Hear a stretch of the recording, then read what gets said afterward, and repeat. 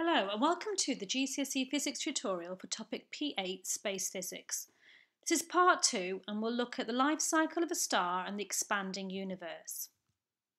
First of all, the life cycle of a star. What happens during the life cycle of a star depends on how big the star is. There's two different pathways that you'll need to know. First of all stars start as a cloud of dust and gas called a nebula, and the force of gravity pulls that dust and gas together to form a protostar.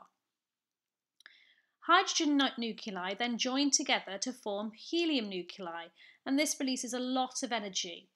The temperature is also increasing as well. This is a reaction called nuclear fusion, and you will have heard of this before in the radiation topic. The star will now enter a stable period where it increases in temperature and will burn for millions of years as a main sequence star. So this is the stage at which our sun is at.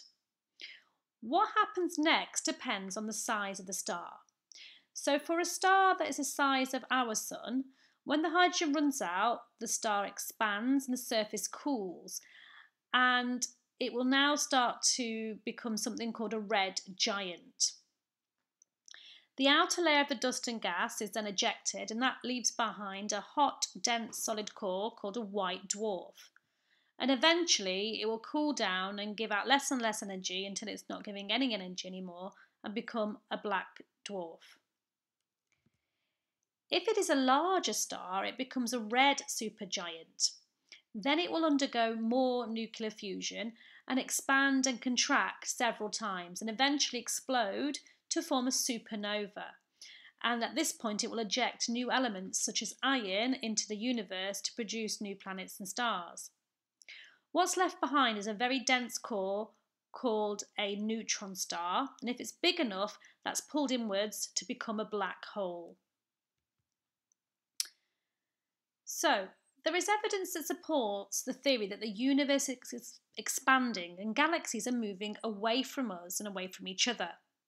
One of the evidence that supports this is called the red shift.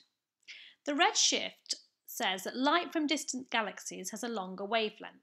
The wavelengths have shifted towards the red end of the spectrum, and this supports the theory that stars are moving away from us.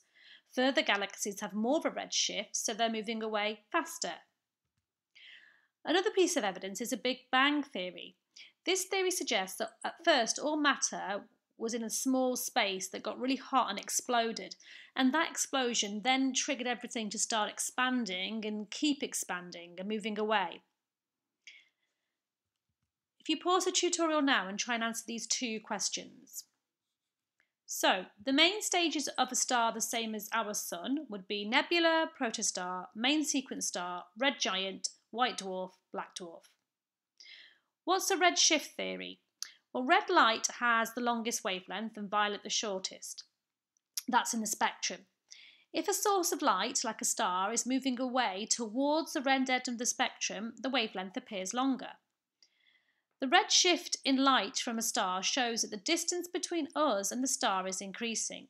The bigger the red shift, the faster the star is moving away. So this supports the theory that the universe is expanding.